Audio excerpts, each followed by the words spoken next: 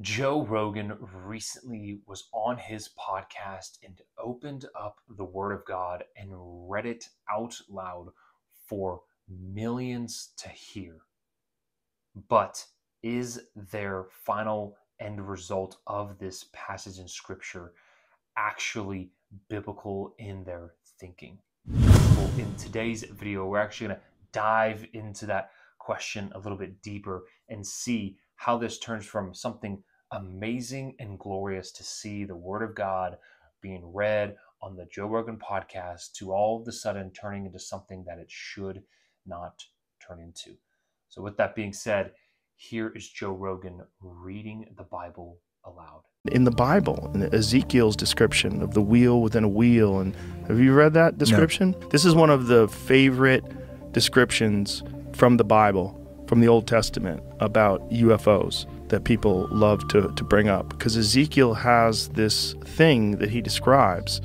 The wings were spread out with the tips of one pair touching the creature on either side.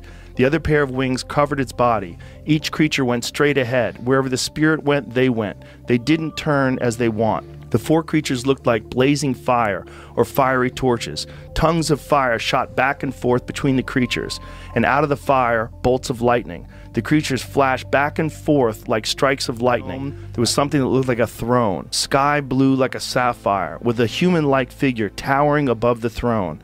From what I could see, from the waist up, he looked like burnished bronze, and from the waist down, like a blazing fire. Brightness everywhere. The way a rainbow springs out of a sky on a rainy day, that's what it was like. It turned out to be the glory of God. So as we can see here, he's reading this passage and beautifully explaining the glory of God. Beautifully just going out aloud and reading this passage for all to hear. And a lot of people, like Joe Rogan said, like to use this passage to kind of give the evidence for UFOs.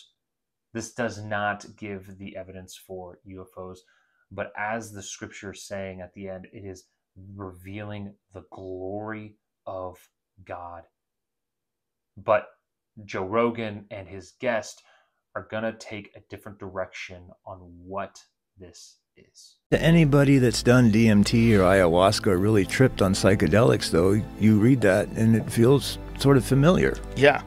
Yeah. Right? Yeah. The glory of God. Yeah, the glory of and God. And these visions of these beings. And the fact that these things are like constantly changing their appearance. Yeah. Like put down in the Bible.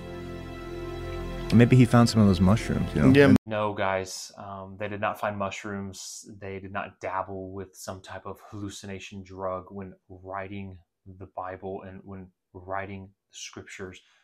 No, they experienced and saw the Lord, the glory of the Lord. The authors of the Old and New Testament were not high on drugs as some claim. No, they were sober-minded. And they were focused on getting the gloriness of the Word of the living God out to as many as possible. The truth of all things given out to as many as possible.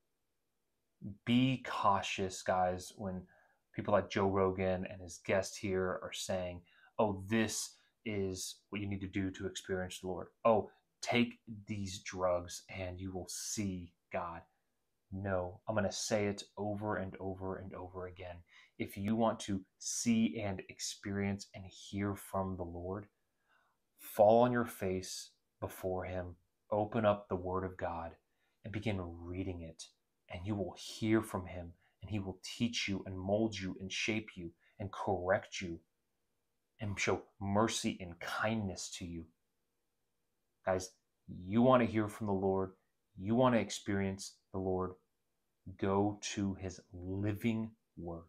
Guys, if you enjoyed this video, consider subscribing to the BTteam Ministry YouTube channel, as well as drop a like and a comment down below. I would love to hear your thoughts. And if you enjoyed this video, you might like this one over here.